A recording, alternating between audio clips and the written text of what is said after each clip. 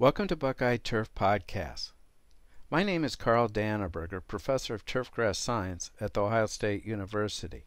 The topic of this presentation is anaerobic soils, the impact on root respiration.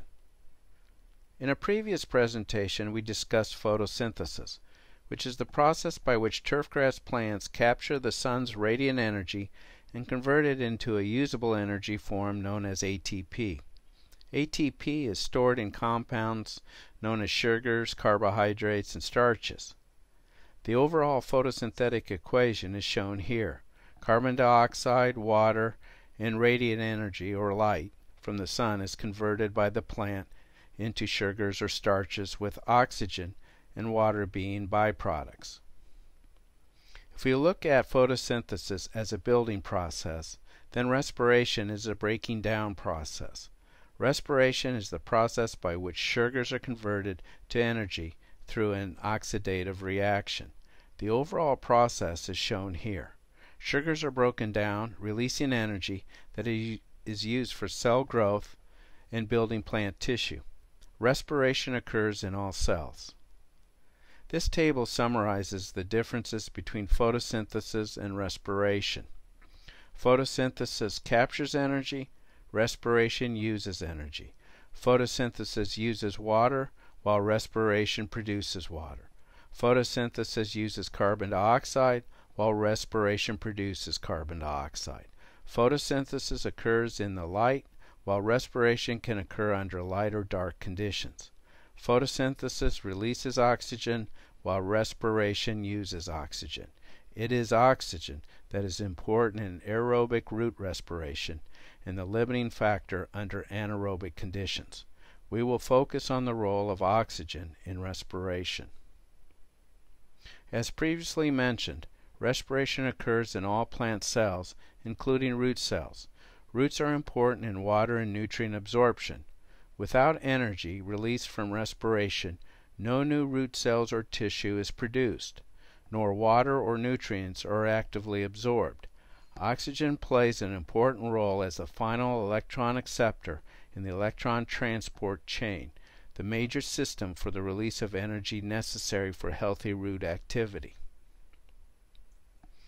As a quick overview, the release of energy down the electron transport system starts with an electron donor, NADPH. The electrons from NADPH are passed down to a series of enzymatic electron acceptors and donors, shown here by the yellow circles. As the electrons are passed down to an electronegative acceptor, then passed down further, energy is released as an oxidative reaction. This continues down the chain until it reaches oxygen, the most electronegative and terminal acceptor. This figure summarizes the process that we just watched. The net effect is that 36 ATP molecules are produced that provide energy to the plant, in this case roots, to grow and function as water and nutrient absorption. Given that oxygen is involved, we term this aerobic respiration. There is a second energy-producing pathway called glycolysis, which is an anaerobic reaction not requiring oxygen. As you can see, glycolysis produces 2 ATP in relation to the 36 by aerobic respiration. Where soils become anaerobic due to the lack of oxygen in the root zone, the turf often yellows and loses density. If we look at this from a plant energy status, we can understand why the turf is suffering. In this situation, aerobic respiration is not occurring in the roots, only anaerobic respiration, which is basically producing 1/18 of the energy that would be produced under aerobic conditions. The yellowing and thinning is due in part to the inability of the plant to generate enough energy to actively absorb nutrients.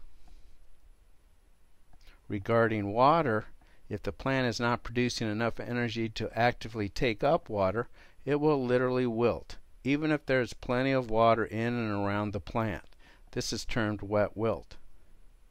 Anaerobic conditions can develop in poorly drained areas and on compacted soils. Typical soils are comprised of 25% air, 25% water, and 50% minerals or the solid portion. When a soil is compacted, it is the air portion that decreases, while the water component increases along with the solid particles. Besides compacted and poorly drained soils, areas that have poor air circulation and thus less evapotranspiration can retain water and moisture longer.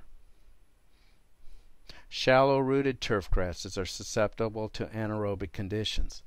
This tea was comprised mainly of poa annua, a shallow-rooted turf grass that was killed under anaerobic soil conditions.